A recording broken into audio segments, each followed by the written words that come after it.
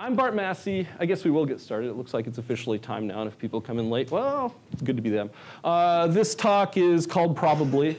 I named it that somewhat obtuse name because it's sort of vaguely a sequel to last year's talk, which was entitled Random. And I'm a professor at Portland State, been there about 15 years, just finishing up, literally just finishing up yesterday, a year-long sabbatical there and getting back into the swing of teaching and stuff. I've been doing things that are open sourcey and giving them away since I was a kid, since before we had names like open source or free software. So I like doing this stuff. I've always had fun shipping floppy disks around and later tapes, and then, oh yeah, then there was this dial-up networks and stuff.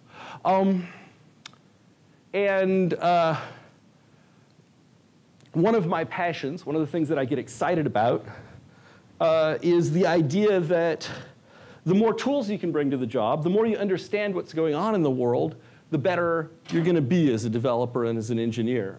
You know, I don't think technology for technology's sake itself is particularly pointful, but I think having tools at your disposal to solve the problems that you have is really cool. And one of the areas where people need to think hard about this kind of stuff is in the area of probability. Probability is an interesting thing because, you know, as the take-home message says, probability is, that doesn't say okay, it doesn't say don't know, it says Dunning-Kruger, which is to say that, you know, if you think you understand it really well, then probably you're in that bottom quartile of understanding and need to have your understandings improved. That's not an insult, it's just a matter of fact, because we make a bunch of mistakes when we talk about probability, and by we, I mean the collective education system, blah, blah, blah, that make it a problem for people. And part of the problem is that we give you these simple explanations of what's going on and how it works, which are so simple that they're more misleading than true. And so what I want to do today is sort of several things. The first thing I want to do is explain what's hard about it and why it's hard. Talk a little bit about how confusing it can be and how you can get confused. And then I want to talk a little bit about some of the tools you can use to get, mathematical tools you can use to get yourself unconfused. Yes, there's math in this talk, I apologize. But it's not much math, and it shouldn't require any deep math knowledge. And frankly, if your eyes glaze over at all of it, you'll still probably get something out of the talk. So I think we'll be okay. And then I want to show some applications, talk about some things, and then we'll be happy to be out of here, I'm sure. Having said that, I'm a professor. If you let me, I'll stand here in lecture mode and blah, blah, blah, blah, blah at you until you're all bored stiff. That's no good. I'm really, really happy to have you ask questions, to make comments, to ask me to re-explain, you know, whatever it is, you know, let's talk. I don't really need to talk at you. This talk, I was very careful to keep short enough that there's plenty of time to have a discussion in the middle of it. And if we don't get to everything in it, oh no, that's the end of the world either. Good enough? Yep. Cool, cool. So let's have some fun. So I want to start with a problem probably most of you have seen before, but I still think it's worth talking about for various reasons. And that's the Monty Hall problem. How many people are familiar with the Monty Hall problem? Almost everybody in the room. All right, then we can do this really fast because there isn't that much to say. For the one or two people who didn't raise their hand, on the game show Let's Make a Deal, there used to be a thing that was sort of a ritualized thing that a mathematician modeled as, you pick a door. Behind two of the three doors are randomly chosen goats, notionally, and behind the third door is a valuable prize. And you pick a door that you want, and Monty, in the ritualized second step of this deal, says, well, you know what? I'll show you that behind one of the doors you didn't choose, there is a goat. That's a goat. It's not a Cthulhu. I just can't draw.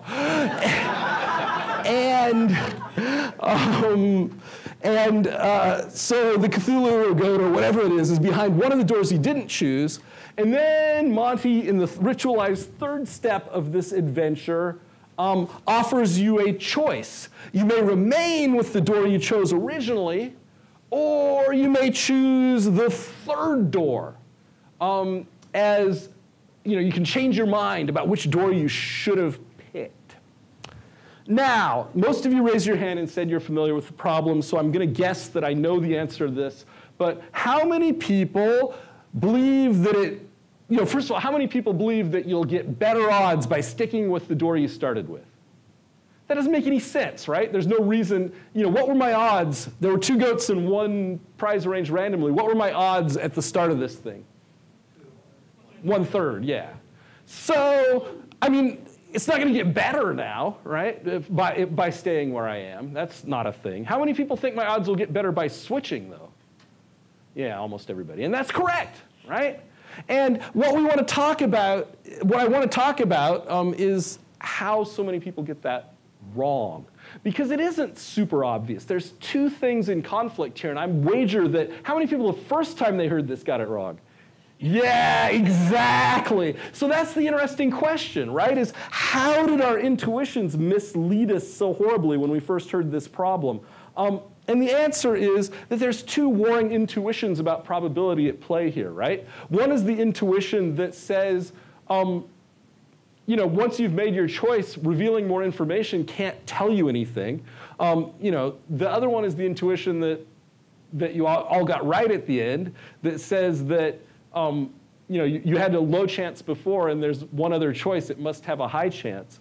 That second intuition's harder to find for some reason. And the reason that I'm excited about talking about the Monty Hall problem is because, as a starting point, is because it leverages something that's very, very true, which is that our intuitions about probability are generally kind of terrible. We weren't built to reason about this stuff at a very good level. But to explain what I think is cognitively going on and what we can do about it, I'm gonna start by whining about sort of a popular answer that you'll hear all the time. This is one of these things that drives me completely nuts and makes me cry every time because I'm easily made to cry. You'll be sitting there watching a reality TV show, and they'll be down to the finals, and there'll be 2 people who've battled up through the ranks by cooking excellent meals or whatever it is they were doing, and they'll be there, and one of them, out of one of their mouths will come, well, I guess there's 2 of us left, so I guess it's 50-50. Really? Really? That's what you think? Is that somehow you're going to give your best effort in this final and there's going to be a coin flip? No, right? That isn't a thing. Hopefully you believe your odds are better than 50-50. If you think they're worse than 50-50, you can say that too. But it isn't chance here, right? You believe that the judges are doing something, or at least I hope you believe the judges are doing something. Maybe they just know something about reality shows I don't know. But assuming they don't, then that isn't how probability works. But it does uncover an important truth. It does uncover an important intuition about how we think probability works, right? Which is that we use probability as a proxy for a lot of different kinds of reasoning.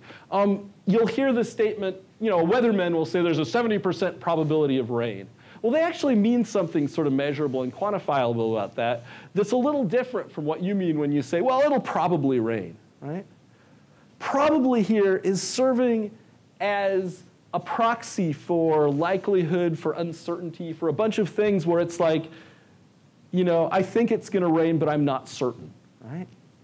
And that's perfectly legitimate. There's a lot of English words, not just probably, that we use in all kinds of different informal and formal ways in various contexts. It's not like you should feel dumb for using it that way.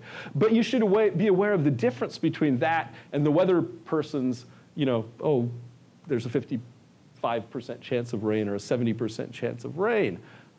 Intuitively, where does that second statement, the weather person statement, where does that come from?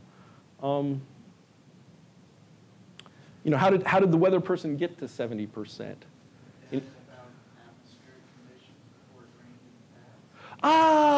They did some measurements, right? They said, you know what? We can look at this set of atmospheric conditions, this history of the last few days, whatever it is we're looking at, and we can say that when things were like this, then 70% of the time a prediction of rain would have been correct.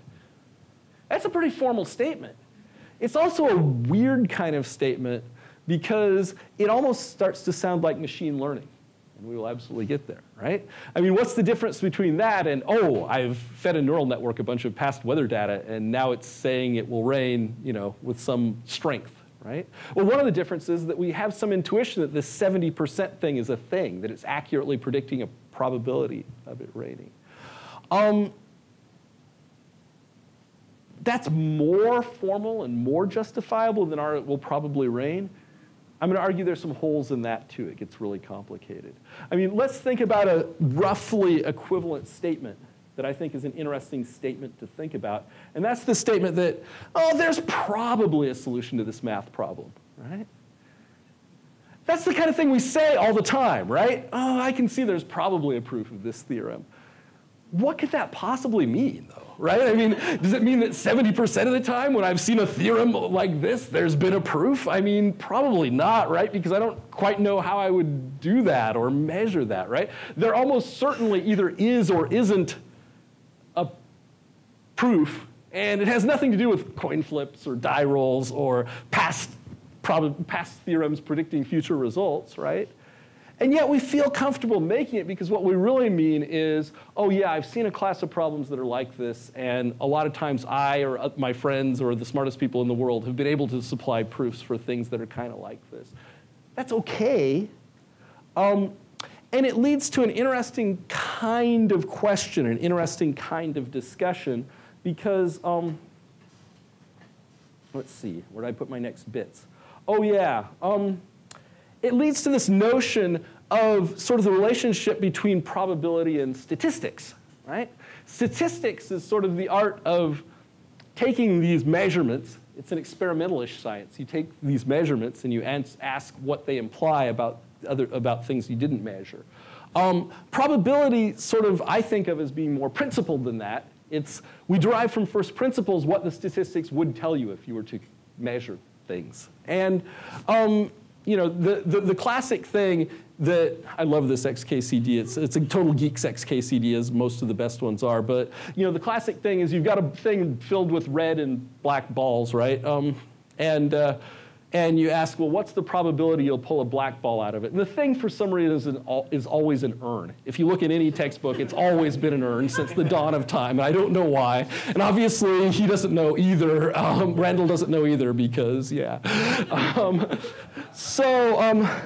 But, for whatever reason you're pulling stuff out of this urn, there's two things you could do, right? You could, one, say, well, I'm just going to pull things out of urns a bunch of times and do some statistics, and I'll find out that 9 out of 15 times I'll get a black ball.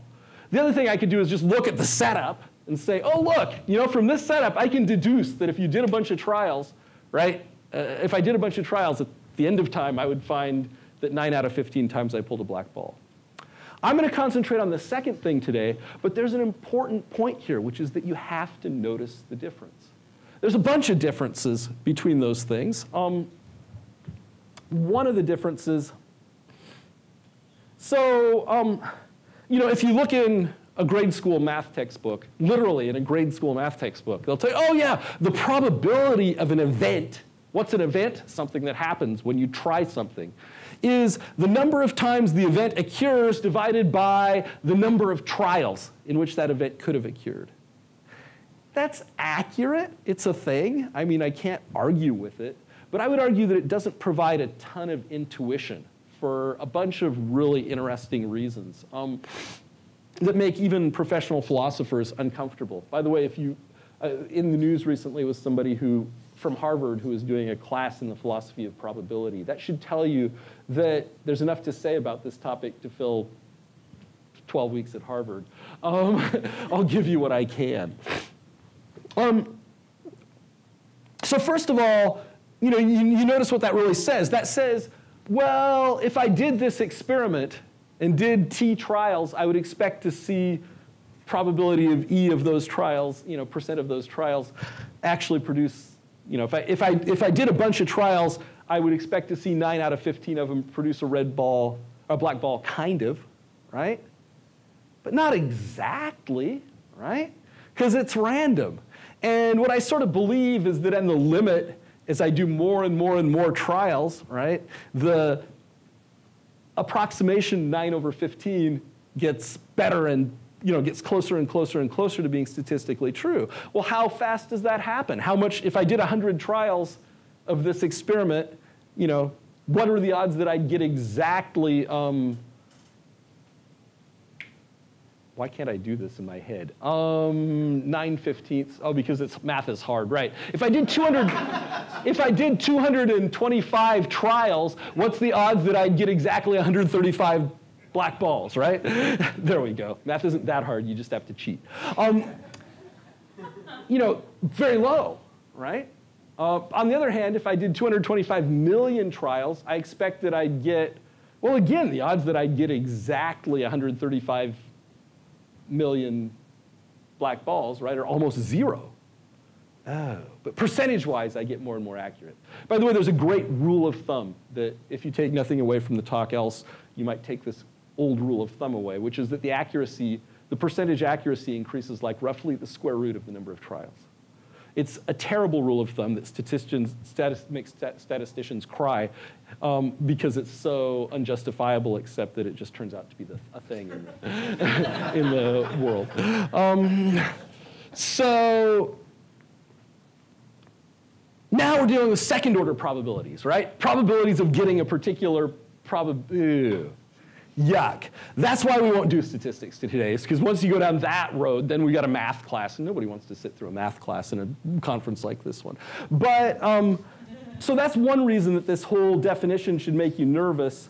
Another reason that it should make you nervous is because there's this thing that pops up at about this point every time anybody talks about probability, which is where people's heads sometimes start to hurt and they start to wander away, disappointed that it's all too annoying. And that's this notion of independent versus dependent events. So in that previous thing, each trial is an independent trial of a single thing, right? I pull out a black ball, and then with replacement, which by the way was the color text for that comic, if I try with replacement, put the black ball back, my odds the next time are exactly the same. There's no relationship between the two trials except that they're from the same system. So if I flip a coin and then I flip another coin, the odds that the second coin will become heads has nothing to do with the first coin, or vice versa. They're completely unrelated in any way. They're independent. On the other hand, if I flip a coin, the odds that it will turn up tails is very dependent on the odds that it will turn up heads, right? I mean, I really can pretty much predict one from the other. Most things, and this is what makes it awkward, are somewhere in between. They're not completely dependent or completely independent, right? Everything's kind of related. There again, think about the case of pulling balls out of my urn without replacement, right? That first time, the probability that I'll get a black ball is 9 out of 15, right? The second time, the probability isn't 9 out of 15. If I pulled a black ball out the first time, it's 8 out of 15. If I pulled a red ball out, it's 8 out of 14. And otherwise, it's 9 out of 14, right? Neither one of which is quite 9 out of 15, but it's close. And so the game we're going to play is we're going to play this game of sort of trying to get close. And that's going to be one of the tricks that real geeks and engineers use to avoid having to do statistics, is to say, well, we'll do approximate hand-wavy statistics, and when those get too hard, then we'll consult a professional mathematician or change the problem. The second thing preferable. So if we aren't doing statistics, then where are these principled sources of this probability, right? I said I'm not going to do this by measuring trials and then trying to predict things. That's kind of a lie, I will a little bit, but mostly. I'm mostly going to say, well, they come from principled places. And there's sort of three places I would identify as obvious places for probabilities to come from. One of those places is quantum, right? That famous stalking horse of writers and philosophers and pseudo-sages everywhere is, oh, it's quantum. Terry Pratchett made that phrase famous. But it's real, right? As far as we can tell, and I could now give you a 20-minute digression involving Bell's inequality and the aspect experiments and blah, blah, blah, which to me leads to the conclusion that it's not as solid as you'd hope, and a lot of other physicists are concluding the same way these days. But for 40 years, it was very strongly accepted by all physicists that quantum stuff is really random. in the sense that there's no better, that each individual quantum event is independent of every other quantum event. If I put Schrodinger's poor old cat in the box again, poor cat. I wish they'd chosen anything but a cat, because that's what made this meme so strong. But if I wait for some quantum event and then observe the outcome, and there's a 50-50 chance, there really is a 50-50 chance. It's independent of any other trial. It's independent of any other conditions. It's just really, honestly, 50-50. So random pops up in the real world, yeah. So quantum physics is what replaced Newtonian physics as a thing to some extent by pointing out that at very small scales, you can't actually observe anything very definitively. So maybe the best thing, I really am going to end up with that, with the aspect experiment, aren't I? Look, Heisenberg noticed really early on that if you try to measure, for example, the speed at which a particle is moving and its position, well, the only way to do that is to sort of bounce something off it to see what's going on. But that changes its speed or its position. I can't really know both of these things at the same time, it turns out. This is Heisenberg's famous inequality. All I can do is there's some probability of a particular speed or position that's uncertain. I don't know everything. If I look at a radioactive decay, then in principle, the radioactive decay will or will not happen in a given second with some probability. And it really is really random in some physicist's sense of random, where there's no underlying mechanism. That's what the aspect experiment and Bell's inequality purport to say, is that there's no underlying mechanism that explains whether it happens in that second or not. No matter what I tried to measure, no matter how I tried to figure out whether the decay was going to happen, I can't. All I can know is that it will happen with this probability. And so if I want a source of random numbers, this goes back to last year's talk, a really good place to get them is from a Geiger counter. I sit there and put a radioactive source in, and I wait for clicks to happen or not happen in a given second. That turns out to be really unpredictable, really, really random. It's a thing. And so that gives me a really honest-to-gosh probability from first principles. I can sit there in principle, although not in practice, as a physicist, I can sit there and calculate. I should see 150 clicks per second, more than likely. Of course, I won't, because it's what we talked about before, right? I won't see exactly 150 clicks per second. Some seconds I'll see more, some seconds I'll see less. As I have more and more atoms, by the way, I have 10 to the 23rd in this stupid sample atoms, which is a heck of a lot of atoms, so things are going to converge really nicely, and I really will see just about exactly 150 clicks per second. But it won't be perfect, because chance is weird. So that's one source. The next source that I would identify is even in the pre-quantum universe, even in the Newtonian universe, right? The Newtonian universe was a very disturbing place for philosophers, right? And part of the reason is that in principle, the Newtonian universe left nothing to chance. There was not only no chance, there was no nothing. It was completely deterministic. The famous image here is God's clockwork. He set his clock running.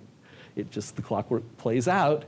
You have no free will at some level, because every motion of every atom in a Newtonian universe is determined by its previous state. The thing runs forward deterministically. The interesting thing about that is it doesn't mean you can measure it. It doesn't mean you could ever calculate that, right? The motions of something as complicated as the Earth-Moon-Sun system are so complicated to calculate that they might as well be random for all practical purposes, because nobody knows how to do an accurate computation. And that's with 3 bodies, right? 3 particles. Now you think of the number of particles, again, 10 to the 23rd in your mole of gas in a jar. It's not random from a Newtonian view, but you might as well treat it as random, because you don't really have any choice. It's chaotic. It's incomputable. The third sort of source of randomness that you need to think about is, one of my favorite moments in The Simpsons is Bart, Lisa thinking, oh, poor Bart, he always picks rock, And Lisa, Bart, good old rock. I can always count on rock, right? If I want to play rock, scissors, paper with you, it turns out I can't behave deterministically. That would be a really, really bad idea. So I better find some way to act randomly if I want to have any success, at least somewhat randomly, if I want to have any success in that game. If randomness didn't exist, we would have to invent it. If there weren't probabilities, we would have to cough up some from somewhere because we would have to make this kind of trickery work. We'll quantify all that in a bit. How long do I have, by the way? What's the schedule? You get about 20. Okay, shade under 20. So I need to finish in 15 because I want to leave some time to talk about stuff. Got it. So here's the sort of bog standard laws of probability that you'll see in a book. They're worth reviewing because they let us compute some things. And these should become your friend if you care about this stuff because they're really, really useful. First of all, probabilities, obviously, just from the definition earlier, should always be between 0 and 1 inclusive. I can't really have something happen more than every time I try it, or less than 0 times in all the trials. And so I would be really surprised if this probability wasn't in that range. The other thing is if you consider all the independent outcomes, all the independent events that can happen as the result of some trial, the probabilities of all those things better add up to 1. On every trial, something happens, right? If I add up the probability that the coin will flip heads and the probability it'll flip tails, well, the sum better be 1 because one of those things should happen on every trial, right? And the last thing is, and we could spend literally an hour proving all this. You'll just have to take my word for it. As long as the two events I'm thinking about are independent events, then the probability that they'll both happen is the probability that one will happen times the probability the other will happen. Similarly, if the events are independent, then the problem that one or the other or both of those events will happen, that's the programmer's OR, the inclusive OR, is the probability the first one will happen plus the probability the second one will happen. These are simple laws, right? They're not very complicated. Well, they turn out to be a little complicated to apply, and one of the reasons is that things aren't independent, typically. Typically, things do depend on other things. What a surprise. It isn't a world of independently flipping coins. Who knew? We write that this is the probability that this event happens given that this other condition happened first. And we're going to use that notation to make things easier to think about. And we're going to use this definition that sort of defines that notation. The probability that both E and C happen is the probability that C happens times the probability that E happens given that C happened, right? Because that's the way that makes sense, right? The probability that I tripped and fell down is the probability that I tripped, times the probability that I fell down given that I tripped, right? That's fine. That's good. It's not that complicated. I promised you the math wouldn't be very hard and that you could gloss over it if you wanted to. Here's the not very hard math you can gloss over. Here's the hardest math we're going to do. This is Reverend Bayes' math. The Reverend Thomas Bayes was an interesting guy of the 1800s who pointed out that you can derive pretty easily, through algebra I won't do because of lack of time, that the probability that the condition was held, given that you saw the event, the probability that you saw me fall down, that I tripped, given that you saw me fall down, is the probability that I would fall down when tripped times the probability that I would trip divided by the probability that I would fall down for some other reason, right? Fall down for any reason, right? Maybe I fell down in astonishment. And this turns out to be really useful as a thing to calculate, and I'll show you why in a minute, because it lets us figure out what must have happened to make something, what most likely happened to make something be true.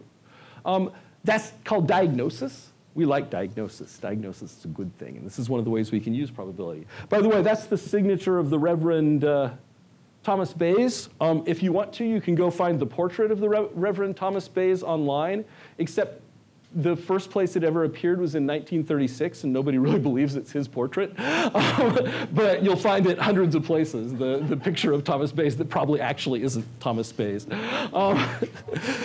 But the signature is known to be his signature. Here's a sidetrack. We did a lot of math. Let's do something that's more fun. let's talk about non-transitive dice. How many of you have seen non-transitive dice before? Oh, only a few of you. Good. That's what I was hoping, is that one would at least be kind of a surprise for all y'all. Look, suppose I have a pair of dice, right? And I roll the 2 dice, and I declare whichever die rolled the higher number the winner, right? Very simple game, children's game, right? Very, very fun for about 12 seconds. We have an intuition. Obviously, what are the odds? What's the probability that I will win if I take 2 ordinary 6-sided dice with the numbers 1 through 6 on them? What's the odds that I'll win? 50%, right? How do I know that 50% was the right answer? Symmetry, right? And it depends a lot on what we declare a tie. I guess what I'll really do is tie 1/36 of the time, and or no, 6/36, 1/6 of the time, and the other 5/6 of the time, one of us will win. But if we decided that die A was better, that they're identical dice, then we could switch them, and that wouldn't make any sense. So it must be that the odds are the same for both sides. And from that, if you have any intuition about how these things work, it becomes obvious. Let's say that I built a different die, one that had all 6s and the other one that had all 1s on it. What are the odds that the 6 die would beat the 1 die? 100%, right?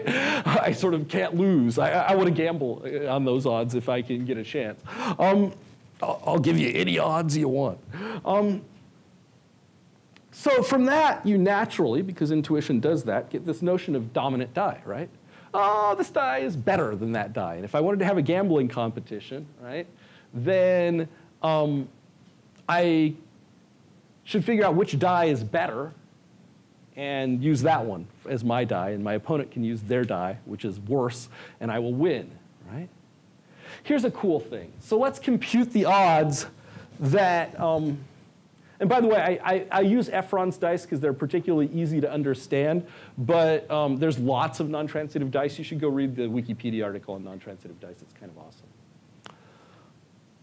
What are the odds that die A will beat die B in this scenario? These are the 6 sides of the A die and the 6 sides of the B die. If I'm playing with A and you're playing with B, what are my odds? 2/3. Why? Well, because B always rolls 3, and 2/3 of the time this one rolls 4. It's not very hard to compute, right?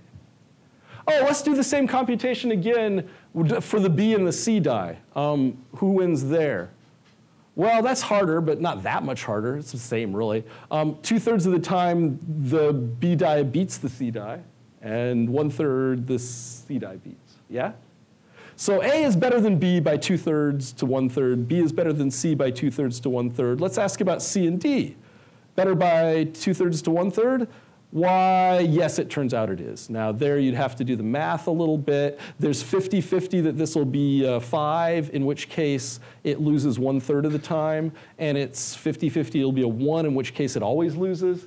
So it loses 1/6 of the time over here, and and half the time because of this. So this wins 2/3 of the time.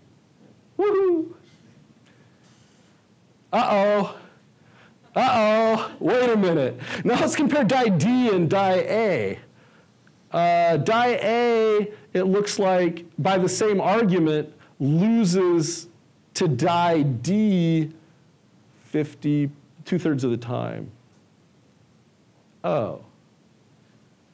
So the best die to pick is clearly, oh, wait, no.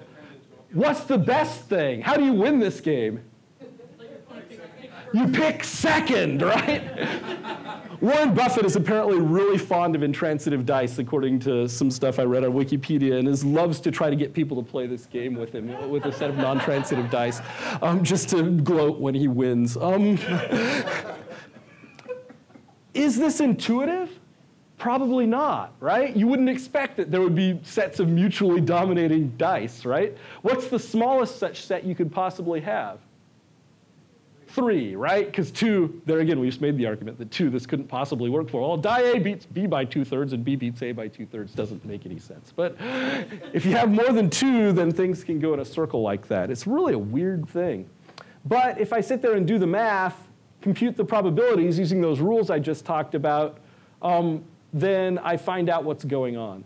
I don't have time. I ran out of time. I thought I didn't have too much material, and I was wrong. Here's some things you can do really fast. I know, and I'd like to save 5 to talk. I will reserve 5. Let's see. Spam filtering. This is something I did some years ago because it was really popular for everybody to do.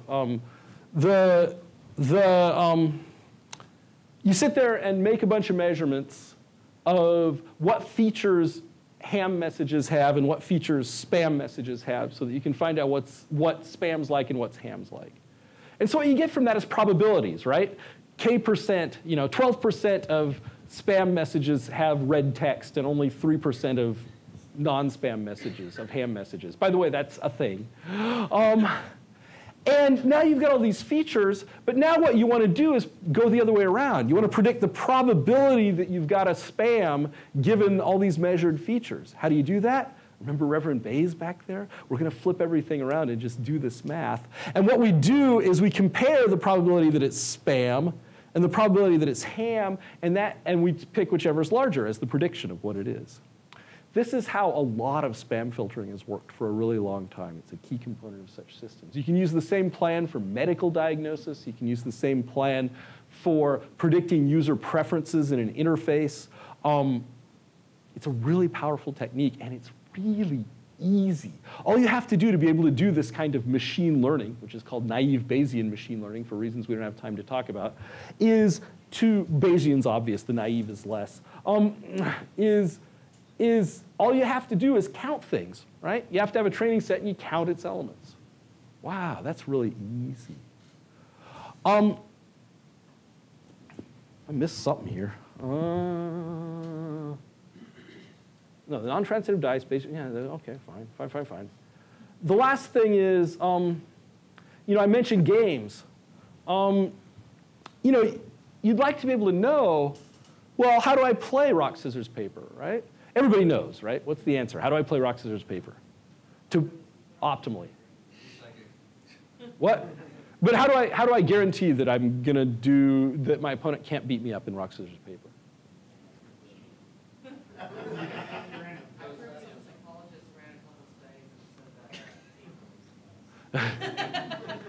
So there's an interesting thing that's going on here, and we should talk about it. But the point is that if I randomly pick each 1/3 of the time, you will never do better than even against me. If I actually am random and just say, oh, I'll pick rock 1/3, paper 1/3, scissors 1/3, then the best you can do is tie me, no matter what your strategy is. That's an easy thing to prove. It's not a big deal proof to prove that. So if I want to guarantee, if I want the best possible outcome against an ideal opponent, one who plays as strongly as possible, my best plan is to play with even odds of these things. Let me show you a different game. So, and we model this with what's called a payoff matrix. This green text in the middle says, for rock versus rock, the payoff is 0, we tie. For rock versus paper, the minimizer, which is the person playing the rows here, loses because the score is 1, the maximizer wins, and so forth. And so we can build this payoff matrix that says, how many points you get for each of these outcomes. And from that, you can run this through some code, which the URL was up there, some code I wrote on GitHub, that's on GitHub, that actually calculates and shows you that the right strategy is for each of them to pick, both sides to pick randomly. Yeah? Okay, here's the interesting part. I played a game as a kid, it's still around, that had a combat system whose payoff matrix looked like this. Because you were the hero, you got 2 points for this one combination. But otherwise, it's just like rock, scissors, paper. But the hero gets to beat up the monster a little bit. Now, there's a couple natural questions you might ask about this. First of all, what's my best strategy, playing the hero or playing the monster, for this? Is there even a best strategy? Yeah, it turns out there is, and it turns out it's randomized. In this funny bonus version of Game of Paper where you have super scissors, one side has super scissors. it turns out that this is the probabilities you should use. The maximizer, the guy who gets the person who gets the two should play this 25% of the time, this 33% of the time, and this 42% of the time.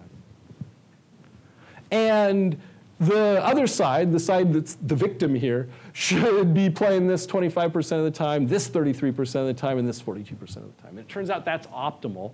And that if you both play that way, the value of this game is 0.08 to the maximizer.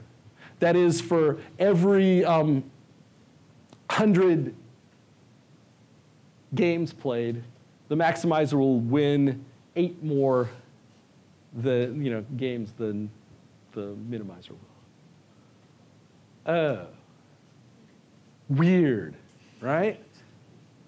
The generalization of this is a really important thing. This kind of problem comes up a lot in the real world. I'm happy to have had my children problem solved, but this kind of thing comes up in the real world too, and there's a lot of thought been put into this. That calculation, by the way, was done from a book from the Rand Corporation from the 50s that this guy wrote. It's like very Cold War era stuff, but it gives a really nice algorithm for computing these guys. I think I'm about done. Obviously, everybody knew how the Monty Hall problem came out, but let me suggest there's some nice mathematical intuition here. If this probability is 1/3 for staying with the door you're on, because it hasn't changed, and this probability is 0 because now I've seen a goat, and the probabilities have to add up behind 1 to 1 because the prize is behind some door, what must the probability of this be? Well, it must be 2/3, right? Because what else could it be? That's all that's left. And so obviously you should switch, you'll win twice as often. The point is, your intuition may fail you. The math is maybe less likely to fail you. So that's what I had to tell you. I hope it's useful. I hope it was interesting. We'll take whatever time is left, which is very, very little. And if there are questions or comments or concerns, let's chat about it.